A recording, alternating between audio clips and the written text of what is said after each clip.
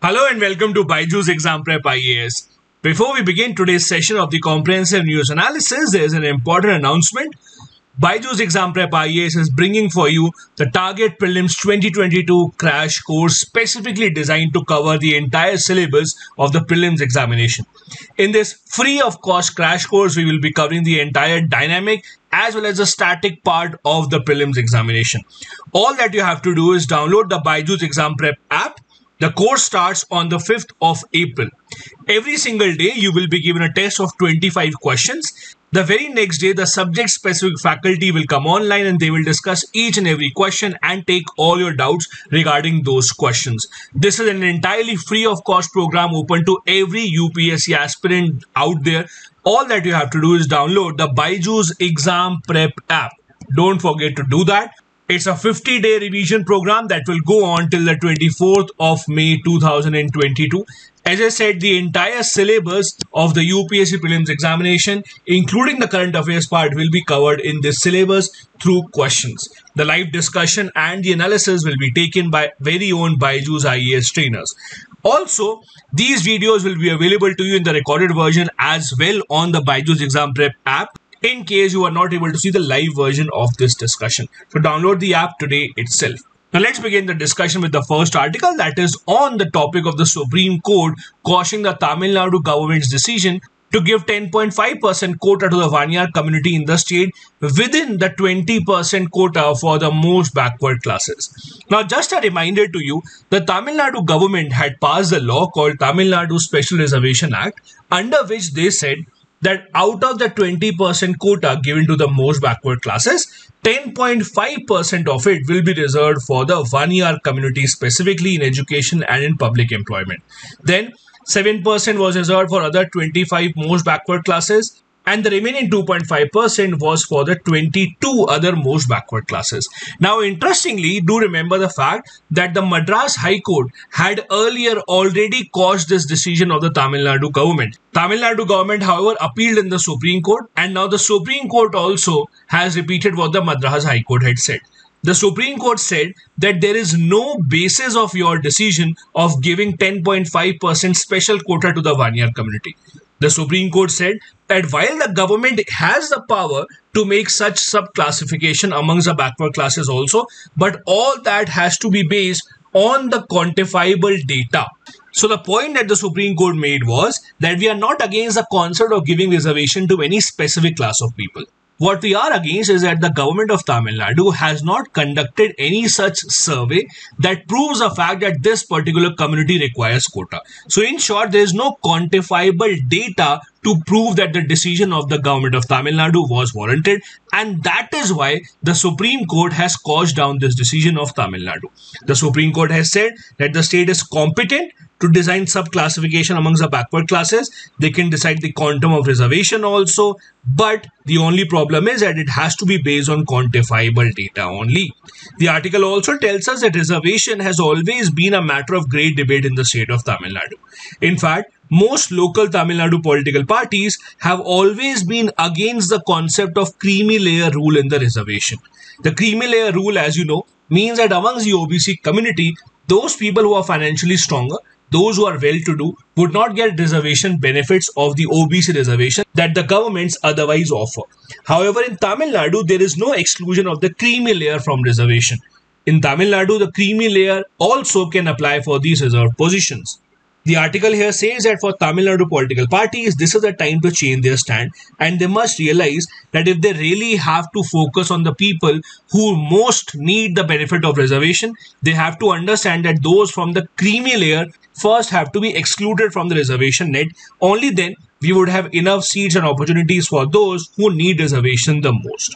Now, as I said, the Vanyar quota case is not a new case. It was heard in the Madras High Court also, and now it has been heard by the Supreme Court of India also.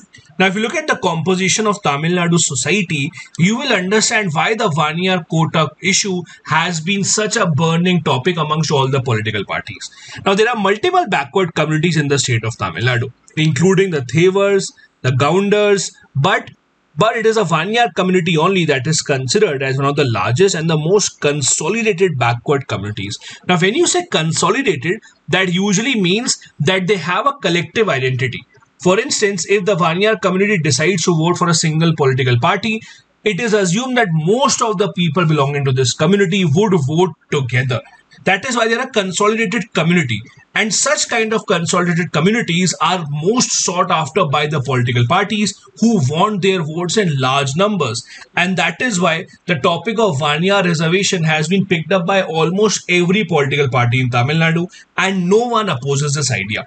Realizing their power, the Vanyar community started a statewide agitation in the mid-1980s and demanded 20% reservation in the state and 20% reservation in the central services. However, that was never accepted by either the state government or the center government. Thus, this has led to multiple agitations year after year in the state of Tamil Nadu before finally the DMK government in power decided to give them their reservation amongst the most backward classes quota. Now, the question of reservation in India is a very old topic, and it has been debated at multiple levels. After every few years, we have a question on reservation when some states start to offer reservation benefits to the caste of people who they think would be beneficial for their political mileage. Now, the history of reservation in India started in 1950 when provision was made for reservation of seats for scheduled castes and scheduled tribes in the legislature. The first backward classes commission that was set up was in 1953. That was called the Kaka Kalelkar Commission of 1953. One of the biggest landmarks in the reservation history of India was in 1963 when the Supreme Court put a limit of 50% on reservation, a limit that exists even today. The next landmark in India's history of reservation was the Mandal Commission report that was accepted by the government in 1990, leading to widespread protest, but it also led to the Supreme Court upholding the government's decision to implement the recommendation of the Mandal Commission and giving 27% reservation to the OBC candidates across all the services. In the recent years, the question of reservation has mostly been focused on the states. For example, in 2010, there were protests by BYJU'S in Rajasthan when they demanded reservation within the state. In 2016, the Maratha organization started taking out marches demanding quota within the state of Maharashtra. In 2016, the same kind of protests were seen by the Jats community in Haryana. And now we have the Tamil Nadu issue that has come up in the Supreme Court again. Now, whenever you talk about reservation and the Supreme Court, there is a phrase that comes up every single time, that is quantifiable data. Now, what exactly is quantifiable data, and when is it that the Supreme Court mentioned this?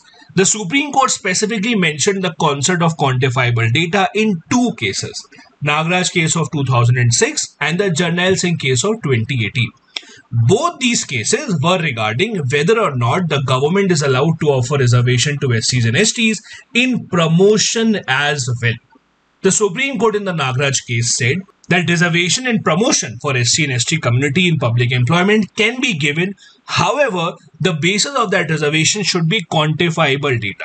Meaning that if the government wants to give reservation benefit to the SC or ST community in promotion, they must first prove with the help of data that these communities are not adequately represented at the higher level, and that is why the government is offering them reservation benefits. So, whatever decision the government takes has to be based on quantifiable data. However, in the Jarnail Singh case of 2018, the Supreme Court reversed its judgment of the Nagraj case.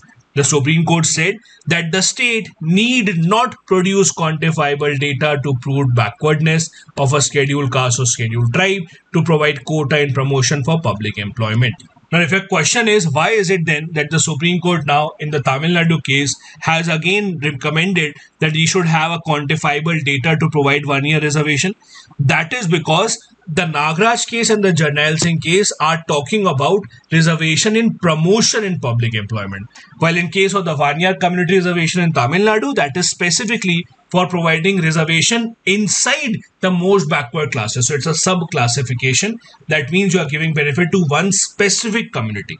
That is why the Supreme Court has again stressed on the requirement of having a quantifiable data. The next article is focusing on the significance of BIMSTEC, especially after the recently held Colombo summit. Now, the author here says that the fifth summit of BIMSTEC was held virtually in Colombo, and it is very strange because of the fact that the group completes 25th anniversary in June this year, and in all those 25 years, it is only the fifth summit of BIMSTEC that is being held. That also shows how the countries of BIMSTEC have not given it a lot of importance, including India. That is why BIMSTEC has a lot of challenges it is facing if it has to really become a body that is significant in the region. BIMSTEC, for instance, represents about 20% of the world's population but only 4% of the global GDP. And that is why the nations of BIMSTEC have to pull up their socks and make sure that they are worth their weight in the world community. The recently held Colombo summit of BIMSTEC discussed the Colombo package. Now, Colombo package specifically were multiple points of discussion on which different countries gave their views.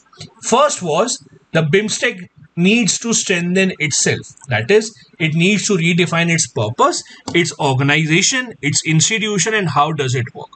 Since 2016, there have been a lot more talk about BIMSTEC as compared to the last couple of decades, and that is a good sign that the countries are now realizing that they can be in this group without China and they can still make sure that their decisions have a lot of weight. The second element of the Colombo package was that there is a need to put our focus on lesser number of things. Now, if you look at BIMSTEC and when it was made, it was decided that there will be 14 areas of cooperation. Now, 14 areas of cooperation are too many areas for anyone to focus on. That is why the demand is that our focus as a group should not be on so many matters. Rather, we should narrow it down to, let's say, 7. And each member nation, because there are 7 members of BIMSTEC, each member nation should pick up one sector which they should lead, and they will be the one who will be representing the entire group in that particular sector.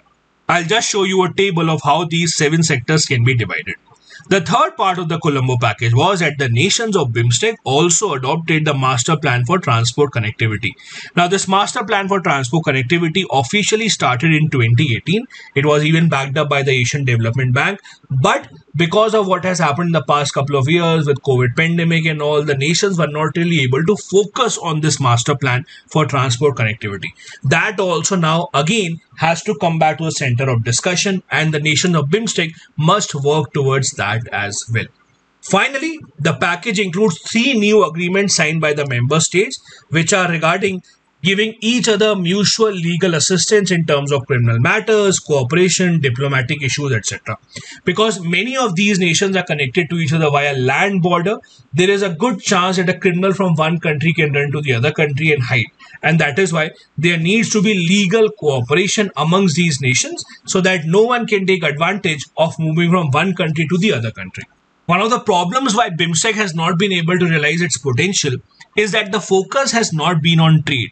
The nations that are a part of BIMSTEC don't really have very strong trade relations with each other. For instance, in 2004, a framework agreement was signed for comprehensive free trade agreement. However, out of the 7 constituent agreements that made up the FTA, only 2 have been adopted. And no nation amongst the 7 members of the BIMSTEC have been given a lot of importance to that. There were a lot of talks in the earlier summits about improving coastal shipping, road transport, regional connectivity, energy grid, etc. But none of them have become a reality. The good part from India's point of view is that in the past few years now, since India has realized that it will be very difficult to continue working in the South because of presence of Pakistan, India has now started shifting its focus towards BIMSTEC. So much so that India offered additional funding to the Secretariat and also offered to support the Secretary General's proposal to establish eminent people's group for producing a vision document for this entire region. India also has a great opportunity because in 2023, India will host the G20 Leaders Summit. Maybe during that summit, India can invite the head of the state of the BIMSTEC nations as well as their special guest, so that it is seen that we are leading BIMSTEC to integrate with the entire world, with the big boys of the world. It doesn't get any bigger than G20. So if we can have a representation of BIMSTEC in the G20 summit led by India itself, that would be a great thing to look forward. Last but not the least, the article also suggests in the end that BIMSTEC, that is the Bay of Bengal Initiative for Multi-Sectoral Technical and Economic Cooperation, is too big of a name. How can anyone remember this except the UPSC aspirants? And that is why the author here says that there is a need to change the name and make it something which is much more simpler. For example, the Bay of Bengal Community. He says that this small change should not be neglected. The smaller the name, the more easy it is for people and for communities around the world to remember. And that is also something that we should work upon. Now, as I said, the nations discussed that we should focus on only 7 major areas of cooperation, and every country should be given one sector. This is that table. So Bangladesh will head the trade, investment and development sector. Bhutan will lead the environment and climate change sector. India will take up security, which also includes counterterrorism, transnational crime, disaster management and energy as well. Do focus on this part. Myanmar, on the other hand, will take up agriculture and food security. Nepal will focus on people-to-people contact, which includes culture, tourism, etc. Sri Lanka will focus on science, technology and innovation, while Thailand will focus on the part of connectivity. Now, one of the big reasons why India has not been able to make good use of regional groupings such as SAARC or BIMSTEC is that in many of these cases, India is the largest country in the group. And when in a group there is one very large country and the other countries are very small, the smaller countries always have a suspicion towards the larger country. They always think that the larger country would try to impose its wishes on them, and that is why they don't really want to go ahead and make good relationship with them. This is where India can take lessons from its own Gujarat doctrine that you would have read about in international relations. Now, Gujarat doctrine, as the name suggests, was given by I.K. Gujral when he was a foreign minister before he became the Prime Minister of India. Gujarat doctrine, in very simple terms, is a set of 5 principles to guide India's relationship with its immediate neighbors. The biggest point of Gujarat doctrine is not asking for reciprocity. So the Gujarat doctrine says that most of the nations in our neighborhood, such as Bangladesh, Nepal, Bhutan, Maldives, Sri Lanka, are so small as compared to India's size and market that if India does them any favor, India should not ask for anything in return. We should not tell them that I will only do this favor to you if you give me something in return. India, in fact, should adopt the concept of non-reciprocity. That is, that we will help you. If you want to help us in some way, that is your wish. If you don't want to help us, that is also fine. So India should be more magnanimous. India should be much more accommodating. That will be in the best interest of the group. That is the main point of the Gujarat doctrine. Apart from that, the Gujarat doctrine also says that no South Asian nation should allow its territory to be used against the interests of any other country. No country should interfere in the internal matters of another nation. All South Asian countries must respect each other's territorial integrity and they should settle their disputes with peaceful bilateral negotiations. Keeping these things in mind can go a long way if India has to establish itself as the leader of the BIMSTEC grouping and make sure that this group actually has a voice to be reckoned with at the world stage. The next article takes us back to the problems in our neighboring country of Sri Lanka. Sri Lanka right now is going through the worst economic crisis in its history. An economic crisis that is just getting worse with every single day. We have discussed this matter multiple times in the past also, but because the situation is getting even worse, it makes sense for us to refresh our memory and discuss what exactly is happening in Sri Lanka. Now, all of you would know that the scale of economic crisis that the Sri Lankan nation is facing right now is unprecedented. So much so that hospitals are cancelling their surgeries because there is no power in the hospital. Newspapers and media houses have shut down because they don't have any ink to print their papers, etc. People are skipping their meals. People are lined up outside the petrol pumps. People are lined up just to get water supply. All of that is unprecedented because Sri Lanka is a country, remember, which has much higher per capita income as compared to India. And that is why it is very surprising as to what is happening in Sri Lanka. Now, if you look at articles in the international media, there are multiple reasons that people are pointing towards. Some people are saying that the overnight decision of the Sri Lankan president, saying that the country will now be 100% organic, is the reason behind all this problem in Sri Lanka. Some people are pointing towards the COVID. But the real problem actually started way back in 2019 with the Easter bombing issue. Now, if you're not aware of it, in April 2019 on Easter Sunday, 3 churches in Sri Lanka and 3 luxury hotels in Colombo were targeted in a series of blasts by suicide bombings in Sri Lanka. That was a major blow to foreign tourism in Sri Lanka, because Sri Lanka's entire economy is dependent on foreign tourism coming in, on foreign exchange coming into the country through tourism. And ever since the Easter bombing episode in 2019, the inflow of foreign tourists into Sri Lanka has declined considerably. And then came the COVID, which made situation even worse.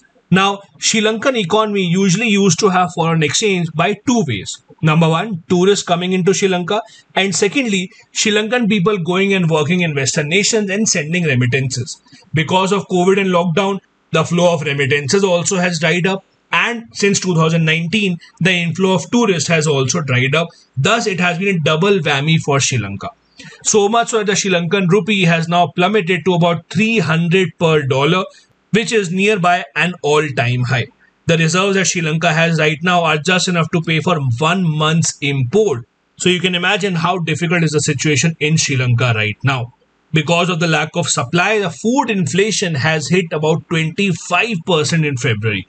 Prices of every single commodity that is used in day-to-day life, rice, pulses, fish, chicken, vegetable, everything is skyrocketing. And the present situation of Sri Lanka is because of a series of bad decisions that has taken place in Sri Lanka. For example, in 2020, the Sri Lankan president decided to restrict import.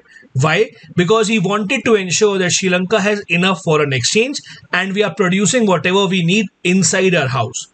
By that logic only, he overnight announced that Sri Lanka will now be a 100% organic farming country, and he banned the import of chemical fertilizer in May 2021. This was the worst decision taken by the Sri Lankan president in Sri Lanka's history, that led to not only cutting down of Sri Lankan food production into almost half, it even forced Sri Lanka to import rice, wheat, etc. And now because they are importing it from other countries, they anyways can't be sure if it is organic food or not. So rather than producing this food in your own country, you are now importing it from outside, or you are being forced to import it from outside. And again, you are not sure if it is organic or not. So the entire decision of switching to organic farming overnight was a major disaster in the series of bad decisions taken by the Sri Lankan leadership. Thus, the popularity of the Rajapaksa family, that has multiple members in the most powerful cabinet positions, is at an all-time low right now. There is a serious threat of food security in Sri Lanka, and there are mass protests that are going on in every part of the country. In November 2021, when the farmer groups came out in the form of mass protests, that is when the government rolled back its policy on agrochemical and allowed chemical fertilizers also to be used, but the damage had already been done much before that. Such is the situation that Sri Lanka is importing 3 lakh tons of rice from India, 1 lakh tons of rice from Myanmar, just to control the rice prices. So every country in the neighborhood is trying to step in to help Sri Lanka in one way or the other, obviously expecting something in return. India in total has already extended $2.4 billion of emergency support to Sri Lanka, but the situation in Sri Lanka is not getting any better. In fact, China has also received requests from Colombo for an assistance of $2.5 billion that is still under consideration. That is after Beijing has already extended $2.8 billion help to Sri Lanka during the pandemic. The number of poor people in Sri Lanka are also at an all-time high. World Bank's recent report said that Sri Lanka's relatively high level of inequality as compared to the pre-pandemic level will grow even worse. Thus, there is no positive sign in sight for Sri Lanka right now, with all these decisions going wrong and leading Sri Lanka to where it is right now. Now, allow me to show you what is happening in Sri Lanka and how India is helping Sri Lanka with the help of some photos. So this is the Twitter account of India's embassy in Sri Lanka. This was a photo posted just yesterday, which says that Sri Lanka is being supplied 6,000 metric tons of fuel from the Indian side. So the situation between India and Sri Lanka also is very interesting right now. In the past few years, India had been worried that Sri Lanka is falling into the sphere of influence of China. For example, taking Chinese loans, giving the Sri Lankan port on lease to China for 99 years, being increasingly dependent on China for multiple things. All of this was just not going well with India. Now, in this unfortunate crisis of Sri Lanka, India in fact sees an opportunity that maybe if we give a helping hand to Sri Lanka right now, that can be a way for India to improve India-Sri Lanka relationship. that can be a way for India to pull Sri Lanka towards itself, just as it was earlier, away from the clutches of China. China also, on the other hand, is not letting go of this, and they are also helping Sri Lanka in whatever way that they want, because they also know that they can't afford to let Sri Lanka go away from their sphere of influence. The second photo here shows you the depreciation of the Sri Lankan rupee. As you can see, the Sri Lankan rupee's value has declined considerably from the beginning of March, when it was about 200 Sri Lankan rupee per dollar, to about 300 rupees per dollar. That is Sri Lankan rupee per dollar. The value of Sri Lankan rupee is depreciating at a very, very fast pace. Apart from offering the credit of lines, India has also offered 40,000 tons of rice to Sri Lanka in the first major food aid to Colombo ever since we started the credit line as well. The next photo is from the recently concluded BIMSTEC summit, where our external minister Sri S. Jaishankar was in Sri Lanka, and he had conversations with Sri Lanka's finance minister and also Sri Lankan president, during which the Sri Lankan president in fact asked for help of another $1 billion line of credit from India, a request that is still under consideration. So as you can see, Sri Lanka right now, wherever they are looking, they are just asking for help. That is their situation right now. They are not concerned with whether the help is coming from India, from China, from the Middle East, from US, from the World Bank. They are not concerned with that. All that they are concerned with is putting food on the plate of their citizens, and that too is becoming a very, very hard job for the government of Sri Lanka. These are the articles we wanted to discuss from the Hindu newspaper today. A couple of practice questions. Number 1. In BIMSTEC, India has a platform to consolidate its standing in the region and offset the influence of China. Elaborate. Second, quota without data is unfair. Discuss. Both these questions have to be answered within 250 words each. Before I log out, just a reminder, don't forget to download the BYJU'S Exam Prep app if you have to avail the free crash course starting on 5th of April, which will cover your entire prelims syllabus. Thank you so much for watching the video. Bye-bye.